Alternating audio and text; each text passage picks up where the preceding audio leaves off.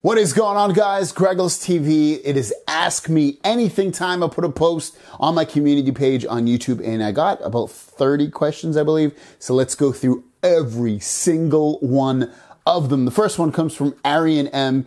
Can the charger of an S10 charge the previous phones as fast as the S10? No. So the technology has to be built into the phone in order to take advantage of that faster charging technology. What he's saying and asking is that there was a story last week or earlier this week about the Galaxy S10 having like ultra fast charging. So the previous phones won't be able to use the S10 charger to make them charge just as fast as the S10. Next up is Jay Brown. Have Samsung released the Bixby speaker yet? No, it has not been released yet. 2019 is supposed to be the release date. I would assume it's probably going to be in the first half or the middle of 2019 when it comes out. It's smart. If you don't know about the Bixby smart speaker, it's going to be relatively the same as Google Home and Amazon speaker and Apple speaker. You know, where you can ask it questions and things like that. I don't have very high hopes in terms of its knowledge base compared to what Google and Amazon and Apple know. I think it'll have some cool features that maybe some of those other speakers can't do, which is what I expect with most Samsung devices. But other than that, I don't have very high hopes for it. JR Kuhn saying, do you think Samsung will take what the Vivo Next phone has and make it better, i.e. the dual screen setup? No, I don't think Samsung's going to have anything too crazy. I'm assuming maybe you're talking about the foldable phone. So I expect the foldable phone really to just fold in and out and not be like something that's going to shock you. So I don't know if that answers your question, but yeah, I think the foldable phone will be cool. I just don't think it'll be anything that's mind-blowing. The Duke is asking, what is your favorite Christmas song? That is easy. Chestnuts roasting on an open fire. I love that one, especially by Nat King Cole. Absolute favorite Christmas song. So DWW63 is asking, will we be able to customize Android Pie on the Note 9 with Good Lock? I personally haven't tried it with the beta version that I have on my Galaxy Note 9, but I assume that you will be able to use it. If it doesn't work right now, I'm assuming you'll be able to use it either in a later beta version of the Android Pie beta software or definitely by the time it launches. Sam Khan says, I want to download the Pi beta on my Note 9. Can't wait for the official one. Please guide me and send me the link in irregular viewers. Don't know what that means. I can't send you a link for it. You should just be able to go into the Samsung Members app or Samsung Plus app and find it within there. So just download one of those apps wherever country you're in and see if the beta is sign up is there. If it's there, you sign up and then all you do is go into your software downloads in your settings and you download it. New York Mets fan 2006. Do you think OnePlus will ever add wireless charging to their phones or just adopt new technologies to increase the speed of wired charging over time? I really think they're going to come out with wireless charging. I would assume probably this coming year. And I think when they do it, it's going to be faster than what we see on a lot of other phones, just like their wired charging is now. It's the fastest charging you can get. So I would assume when the OnePlus 7 comes out, they're going to have some kind of new technology that I don't think it's going to be as fast as what you get with wired charging, but I think it'll be somewhat close. Nicole Lopez, can I please have your GeForce Now account? No, why would I give you that? Sounds weird. Why don't, so yeah, no, I'm not giving it to you. Next up is Kat Fentonot. Is there a way to easily dark mode everything, Facebook, Instagram, and so on? I'd love to dark mode everything on my phone. I'm so with you. I think it would be amazing to make all my apps, black background with white writing. I'm so into that. I wish there was. I personally haven't heard of anything that does do that. I wouldn't be surprised if it comes out in the future, like a vanilla Android update where you can turn on something like that, or maybe Samsung adds it. But right now, I don't think there is anything that does that. But some apps obviously can go dark mode, but not all of them. Craig Ippolito says, what do you think Samsung will do with the Note 10 with all the current leaks on the new S series? I'm assuming you mean like, what are they going to change about it? Well, we've heard they're going to make a bigger screen, 6.75 inches. As for like new features that they could possibly add to that, I would think more S Pen features. They kind of added a few this year with it being able to have that Bluetooth button on there so that you can, take photos or launch apps on there. Other than that, what could they add? I think it's going to be very similar to what the S series of phone is. It's kind of like what they've been doing. The S series is very relatable to the Note 9, or the Note series, I should say. And then there's maybe like a better screen on the Note 9, or like whatever, more RAM or something like that. I think that's what the continuation's going to be. I don't think you're going to see new features per se. Roxanne McCon, when is Pi UI coming to Samsung Galaxy Note 8? It's coming in March of 2019. Beta, not sure, but March 2019 is when it will launch with like the real version of it. Craig Ippolito again, look at him throwing a couple questions in. Will you be going to CES? Yes, I will be going to CES. CES is, I believe, is like January 8th through 12th. So if you're in Vegas or you're going, I'd love to meet up with you.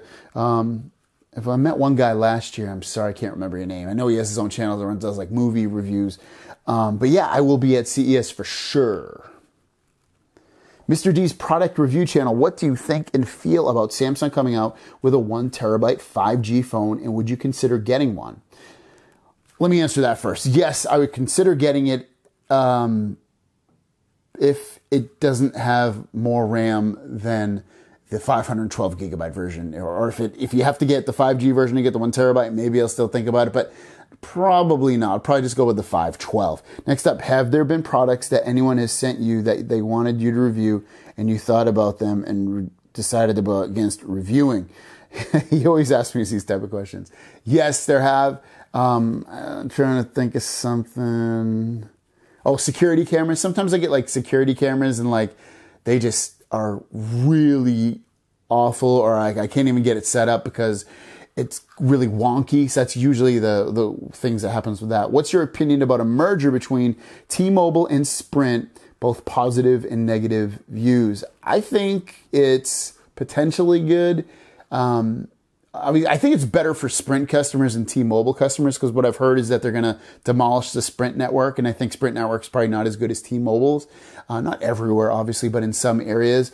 But overall, I don't think it's going to, I don't know. I mean, it could generate something really amazing with them having that many customers. Maybe they can lower their prices slightly so that everyone gets a better deal, but that's my opinion at this point on it.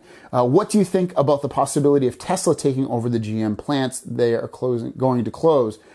Not a big car person. What do I think about it? It's cool, I guess. It puts people in jobs again. But other than that, I don't really care. Do you do research about stuff that's in the R&D stage that hope comes to market so then you can get it and then do a review on it? Not really, no. If something pops up, maybe, but I can't think of anything that have done that lately. The closest you probably come to that is probably like Kickstarter. Sometimes like Kickstarter companies or Kickstarter companies that are in Kickstarter will reach out to me and be like, hey, do you want to review this product? I'll look it up and I'll know, like, oh, it's on Kickstarter. But that's probably the closest I get to R&D. Have you heard about fluoride battery technology? What is the R&D stage? And if so, what do you think about? I don't know about it, so I have nothing to add to it. Stephen and Julie, what was your first smartphone? It was I've said this before. Someone else asked me this question. It was the BlackBerry. It had like 2 letters on each key. It was like a candy bar phone. I don't remember what it was called. If you know it, just put it in the comments. But that was my first smartphone. And then like first smartphone I loved would definitely be the iPhone 3G. I loved that phone. That was amazing. Manny Texiera says, what phone are you using now? And do you plan on getting the S10? So I actually use 2 phones right now, which my other phone isn't with me. So my main phone that I use all the time is the Galaxy Note 9. My other phone is the OnePlus 6T. So those are the 2 phones I have right now. Do I plan on getting the S10? Yes, I do. And I will be getting rid of the Galaxy Note 9 because at that point they're pretty similar. I don't use the S Pen that much. And I would assume the Galaxy S10 is going to be a better overall phone than the Galaxy Note 9, at least in my usage. Jared Ikozobo, what is your favorite Galaxy phone of all time? I mean, Galaxy Note 9 is definitely my favorite, but like one that got me, I'll kind of tweak your question a little bit. The most exciting one I would probably say is the Galaxy like Note 3 or Note 4, because it was one of my first Android phones, and I was like, oh my God, you can like change everything about this, and you can do so much with it. So that would probably say those phones were probably like some of the most exciting phones for me. Marquivus Moore, can you talk more about the S10? I like it a lot. I don't know what you want me to say. I talk about it basically every day, but You're getting potentially 3 or 4 cameras on the back. You're getting a better processor, Snapdragon 855. The cameras on the front also, you're getting up to 2 cameras. I'm excited about the wide angle lens probably on the cameras the most. I think that's going to be a really cool technology, and that they have added to their camera setup, because they don't have a wide angle camera to capture like so much information that's, in the room at a fairly close distance. That's what's, I think, is really cool. So I guess that's my Galaxy S10 takeaway for you. Greg A, best IPTV with a guide TV catch-up. I've been using D-Streams. It's dstreams.net. It's probably not the best, but I like it because of the software. It's kind of like cable, but it's really fast. It has catch-up now. It has a guide. Guide isn't perfect, but it's right sometimes. So overall, I'd go D-Streams. The letter D, streams.net. That's how you go to their website and sign up. Mina Chem Schwartz says T-Mobile Note 9 beta. Don't know what you want me to say with that. I don't know when it's coming out or if it's going to come out, but hopefully that answers your question. Sanchin Acharya. I'm probably killing everybody's name. In earlier episode, you said Note 9 beta, U1 UI code shows bright site. That Sammy's working on it. Will that be updated in later version of One UI, or is that for a new flagship? Please confirm. Thank you. It's been spotted in the Galaxy Note 9 beta camera software. Is it going to come out for this? I would assume it would. I would assume it's going to hit the S9, S9 Plus, and Note 9. And then I would, maybe even the S8, S8 Plus, and Note 8. I don't know. But I would assume it's going to hit the 9 versions. Definitely the 10 version. So my guess would be it's going to launch with the Galaxy S10. And then a month or 2 later, probably come out for the Note 9, S9, S9 Plus. Just so that the S10 has something exclusive just for a little bit. Abaroy says, what are the latest features maybe adopted by Apple in his upcoming iPhones? I don't know what you mean by that. What are some features that they're going to adopt? I don't think much of anything. I would assume that the next iPhone is going to be very similar to what we got this year. I don't think you're going to see much of a difference. I think you're going to get the notch. At least that's what we heard in a previous video that I released. Faster processor, nothing really crazy. Maybe they'll update the software so you can customize it more. I know a lot of people are upset and bored by iPhone software because they want a little bit more control with customizing it. Maybe they'll do that this upcoming year. Wilson Chavi says, if you had the option to pick either the S10 Plus 5G or the Samsung foldable phone, which one would you go for and why? Probably the foldable phone, just because it's something brand new. Realistically, I'd probably get more usage out of the S10 Plus 5G just because it's normal and that's what I've been using on a regular basis, that type of phone. But foldable phones is definitely more exciting because it's a newer technology. So I'm going foldable phone. Brandon Miller, your opinion on the NVIDIA Shield TV would be great. Man, I've done so many videos on that thing. I love it. It's the best TV box that you can buy. It does 4K video. You can game in 4K. You can stream PC quality games at 1080p 60 frames per second from a server like that they have. So like you buy the game through Steam and then you stream it. So it's a great thing to buy. It's as low as like $150, $160. It's a definite buy, guys. If you want something to watch TV on, it works amazing. It has a lot of apps. And if you like the game, it's another bonus that it has. J-Rod asks, what about talking about the infamous light leak bleed that Samsung phones have had on their phones lately? On their phones, mostly all the way back to the Note 7. I guess quality control has been a bit lacking over Samsung. Look the issue up. J-Rod, don't notice the issue on mine. If I do, maybe I'm blind. Doesn't bother me, so I'm not too worried about it. Next up is Angelo Blanis says, so will have charger for other phone for S10 and my S10 turn off by itself. I don't know what you're asking, bro. It will have charger for other phone. I don't know what you mean by that. I'm sorry. I would love to answer that question. I don't know how to answer it. Terrence Smith says, would you buy the S10 Plus or the Note 10? Note 10 is going to be a better phone, most likely, in some area because it's a phone that's going to be newer. So if you can wait, get the Note 10. If you can't wait, get the S10 Plus. Emily Acevedo says, what do you think of the S10 coming out later? Should people upgrade from their S9, S9 Plus? Do you think the phone 10 camera will bring any new features? What about upgrading to the Note 10? Can you do a review on the Samsung Galaxy Tab S4? Can't do it on the Galaxy Tab S4. I'm not buying it, and they won't send it to me, so I'm not going to do that. As for the S10, should you upgrade from the S9, S10 Plus? It's up to you, obviously. I love upgrading every phone because I love getting a new phone. So if you love getting new phones and you don't hurt your budget that much, or it's built into your phone plan to easily upgrade, then upgrade. It's definitely worth it for you. S10 camera will definitely bring new features. You're looking at night sight or bright, night mode. I'm assuming they're gonna have the wide angle on there. Those are just two features that we probably know about so far.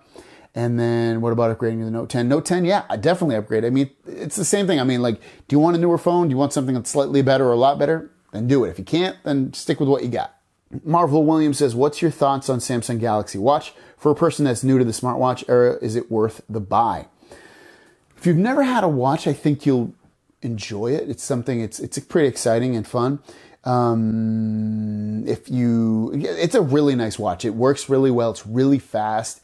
It's definitely and it's easy to navigate and use. So yeah, I would say get the Galaxy Watch. It's a fun experience.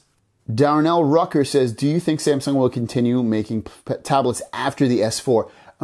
Yeah, I do. I think they'll make another Tab S5 tablet. I think that'll be the next one. I think they're going to modernize the look, especially with the way Apple did this year, where they like slimmed out the bezels, got rid of the home button. It's like a beautiful 120 hertz display, which I think they had last year as well. So yeah, I think they're definitely going to up the ante with the S5. So Merrick's GW is asking tutorial for Note 9 to get One UI. So if you don't, you're gonna have to hack it, obviously. Just Google that into Google and it should bring you to the website. I can't think of the company's name right now. They do all the hacks, but they'll definitely bring you there and show you how to install it if you can. And then the last question comes to Christopher Sullivan. Do you think Samsung, Apple, and other cell phone companies are getting carried away with the outrageous prices for their flagship phones? Somewhat, but if you break it down like this, so OnePlus, which has basically almost, there's a few things missing, the same specs as any flagship phone that's on the market, have it be from LG, Samsung, Sony, whoever it may be. But they're using like a phone that's designed by Oppo, which is a Chinese company. It's basically the same looking phone if you compare them together. And they're not really putting a lot of, effort into designing the phone. Whereas Samsung, LG, Sony, Apple, they have to design their phones from scratch. Generally, Apple kind of doesn't. Samsung didn't really this year. They also have to pay thousands of employees' salaries. They put tons of advertising out, so that pays for it. So like when you compare it that way, you're paying $1,200, $1,300 or whatever for a phone because you're paying for people's salaries, their health insurance, the advertising they put on the phone, the design of the phone, the features that go in the phone, like everything. So like, that's why you're paying so much. If they didn't have that much overhead, the phones would be a lot less and they'd probably be able to compete with OnePlus's prices. Thanks for watching, guys. Don't forget to subscribe. New videos every single day. Thanks for watching. If you watched the whole video, put a little emoji. Put an emoji, any emoji you want, so I know that you watched it all the way to the end. We'll see you guys down the road. Peace!